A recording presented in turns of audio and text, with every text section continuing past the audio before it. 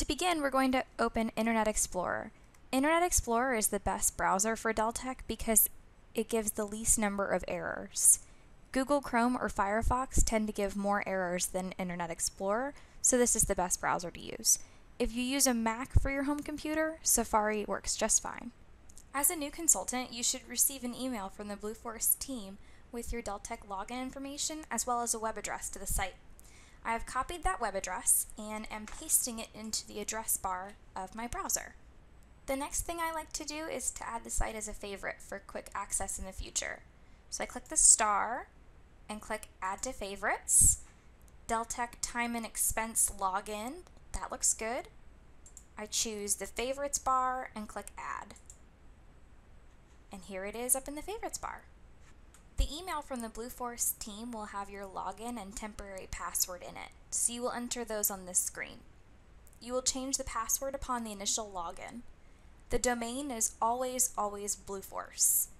You can choose to change the language here as well. Next, click Login. This screen is called My Desktop and can be customized to whatever layout best suits you. I am a supervisor, so my layout may be a bit different than yours. I have a list here of my timesheets showing the current timesheet first, as well as past timesheets. This is good for checking past hours. Next, we want to open the current timesheet. If this is your first time logging in, you'll only have one timesheet available, but as time goes on, this window will display your past timesheets as well.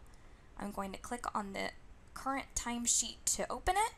This view will be completely different for a consultant. Consultants typically only have one line on which to record time, but in some cases there might be more. I'm a corporate employee, so I have several lines. If you're ever unsure of what line to use, you can ask your Blueforce point of contact. It is very important that you record hours every day.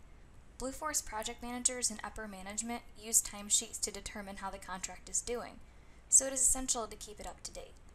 If you do not fill out your timesheet, you and your Blueforce supervisor will receive an email that says that you failed a floor check each day that you do not complete your timesheet. Some computers, such as government computers, will not access Deltek, so you may have to do it from home. There's also a mobile app. Instructions for the mobile app are also available. Once you have determined on which line or lines you record your time, you can add in your hours. I'm going to add in my hours for today.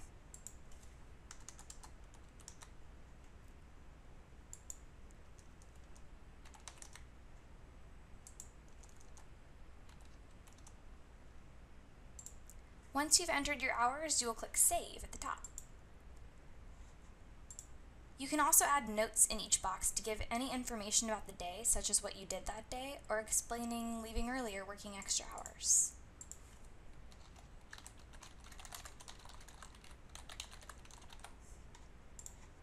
You'll notice a few other buttons here at the top. Open will open past timesheets. Search really only applies to supervisors. Print will print your timesheet or make it into a PDF, which we'll talk about later. Audit also only applies to supervisors. Leave applies to anyone with the opportunity for paid time off in their contract. If you have questions about this, please ask your Blueforce point of contact.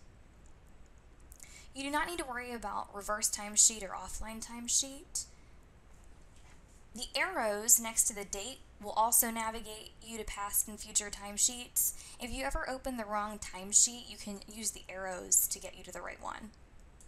At the end of a pay period, which for some is the end of the month and for others is the 15th and last day of the month, you will sign your timesheet. To sign, you'll click this icon next to the signature box and enter your password. Your name will appear in the box that shows that your timesheet is signed. Signed timesheets go directly to your Blueforce supervisor who will approve it. If you are late signing your timesheet, it could make your pay late. If your contract requires that your site supervisor sign your timesheet, you can print it by clicking Print at the top. From this window, you can also save it as a PDF and email it to your site supervisor.